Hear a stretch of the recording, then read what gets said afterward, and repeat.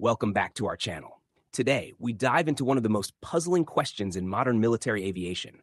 Why hasn't any country bought Russia's fifth-generation stealth fighter, the Sukhoi Su-57 PAK, except for Russia itself?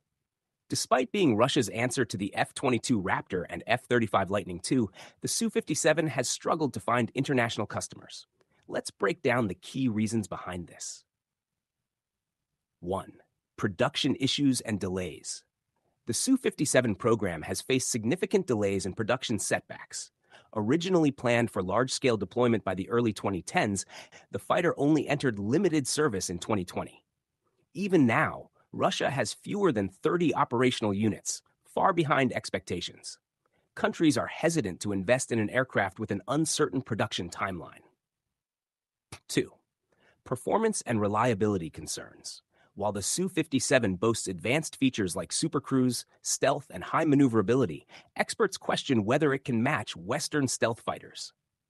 The aircraft still relies on upgraded AL-41F1 engines instead of the next-gen Izdelia 30 engines promised for true supercruise capability. Without proven reliability, potential buyers remain skeptical. 3. Stealth technology limitations. One of the biggest selling points of a fifth-generation fighter is its stealth capability. However, multiple reports suggest that the Su-57's stealth design is not as advanced as the F-22 or F-35. Its radar cross-section, RCS, is believed to be larger, making it more detectable to modern air defense systems. For nations seeking true stealth capabilities, the Su-57 may not be the best option.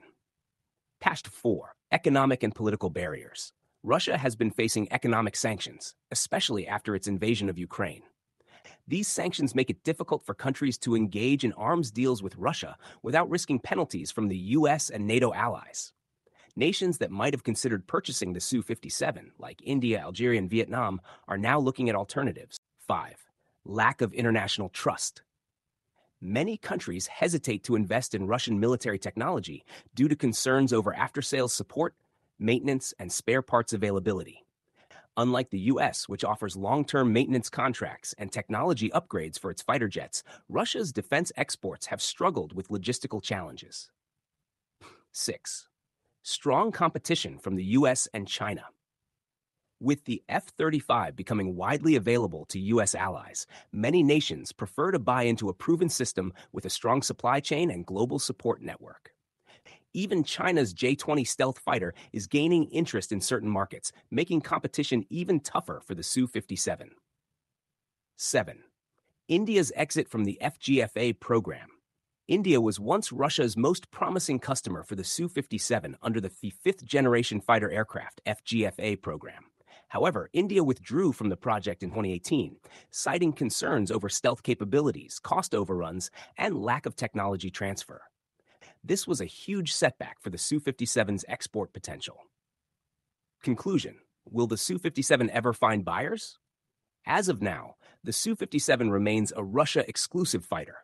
While Moscow continues to promote its capabilities, potential buyers remain wary due to production delays, stealth concerns, and geopolitical risks.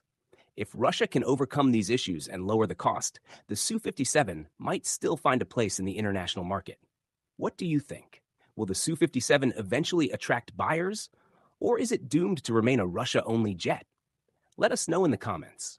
Don't forget to like, share, and subscribe for more in-depth military tech analysis.